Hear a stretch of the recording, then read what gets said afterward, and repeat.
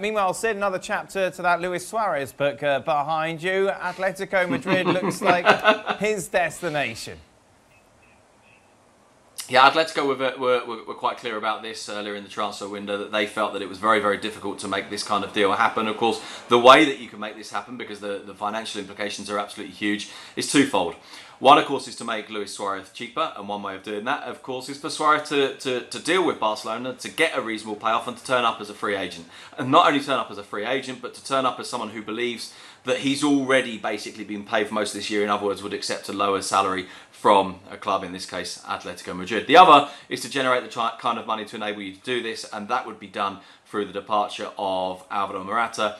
It looks like there's momentum building now. It looks like this is likely to happen, and I think it's a tremendously exciting prospect. One we talked about a few weeks ago, remember? The idea of Suarez and Simeone being together. And imagine the Suarez, Simeone and Diego Costa trio. Now that's fighting talk. That is definitely fighting talk. Sid, I wanted to talk about the reaction to Riqui Puig. Obviously, he was the one shining light, if there was any, under Quique Setién, of course, coming in and doing well. How much, is it true Ronald Koeman said, no, we don't want you, go out on loan for a year to gain experience? Well, it's curious because Ronald Koeman said that it wasn't true, but then proceeded to point out that it was. What he, I think, was upset about was the way that it was presented in terms of the tone. He said, look, I didn't tell him I wasn't counting on him. I told him that he's a young player. Young players need to be playing. They need to be playing a lot of games. There's a huge amount of competition for his place. And I told him that because of that, there wouldn't be many opportunities this year. And because he's young and because he has a future at the club, and he didn't actually say these words, but beyond this season, the right thing to do is to look for some sort of short-term solution so that he's playing a lot of games. So yes, fundamentally, he's told Riqui Puig that, you know, you're not going to play this season. Now, there's a couple of reasons for it.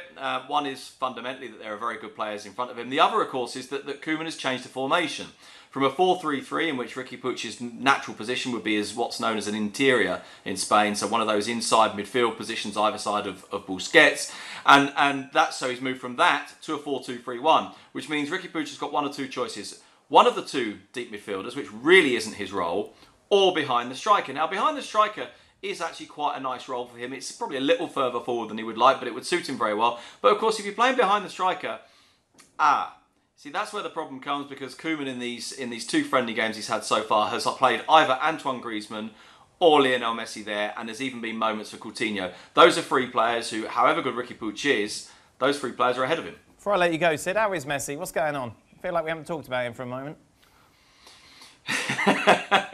Well, in Spain, they have analysed and reanalysed and slowed down and sped up and fast-forwarded and zoomed in on the handshake that he gave to Ronald Koeman the other day during the friendly game. The two of them didn't really look at each other.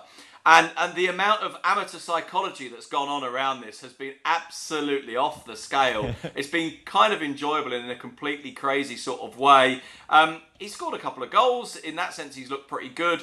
But I just don't think we really know anything until the season kind of moves on into the first 2 or 3 weeks of competitive games. In fact, in a funny sort of way, you look at last season, you could say the season doesn't really get measured until they play very significant opposition in the Champions League, or until they play Atletico Madrid or Real Madrid or Sevilla or one of those really big teams in La Liga. Sid Lowe, go and say hello to your family. Thank you very much, as always, for joining us. The latest edition, by the way, of the Gab and Jules podcast sees Mark Ogden as their special guest. You can listen to that now over on the website.